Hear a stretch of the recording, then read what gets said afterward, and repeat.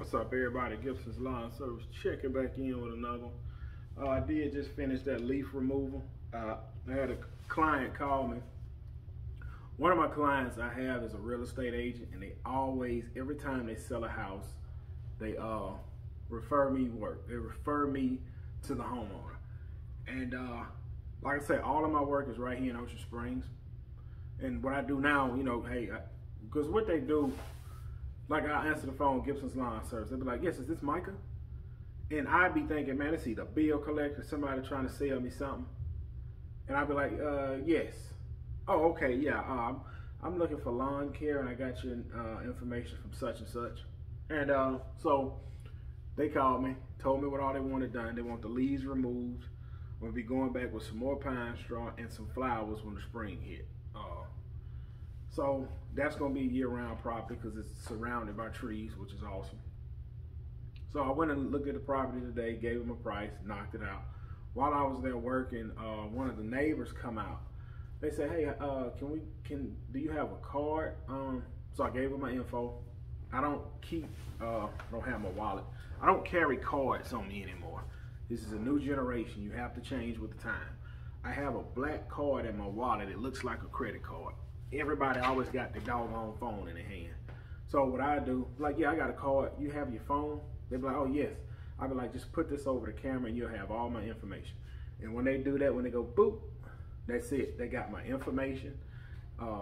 They got my all the services I offer, how I be paid. When they take a picture of that, boom, my info is right there on their phone. Gibson, they got my name, my number, my Google site, all the services I offer, and how I like to be paid. You can also set up Venmo, PayPal, and Cash App where they can pay you right there, but I don't use those platforms anymore.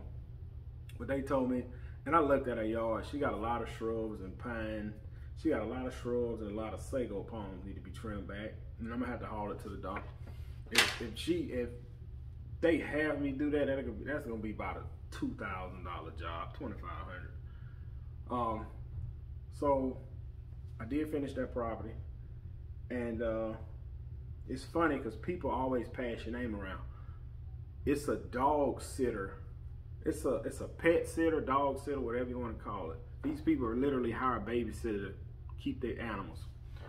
Anyway, well, this one lady, she always be babysitting for the pets to a lot of people that got some money.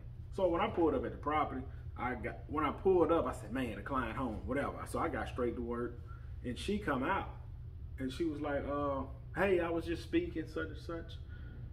I said, yeah, I'm sorry, I didn't, recognize the vehicle.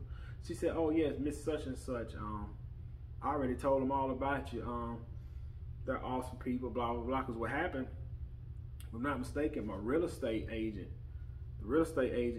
I do her home. Like I said, when she sell a house, she referred me. And I'm just assuming they must have ran about her. Oh, yeah, we're going to get a lawn guy. She was like, hey, this guy's good as well.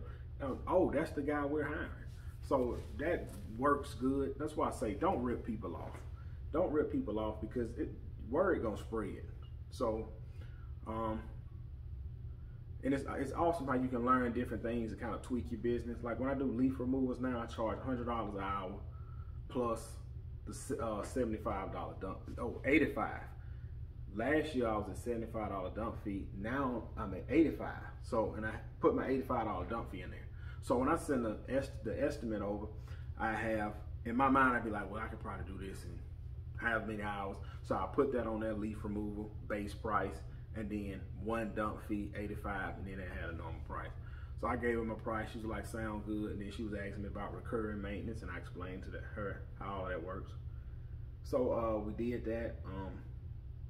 I'm waiting for her to give me a Google review because I told her don't pay me until you get home and see it. But like she told me, she don't get off until 5 or 6. I said, well, just whenever you look at it, probably be weekend.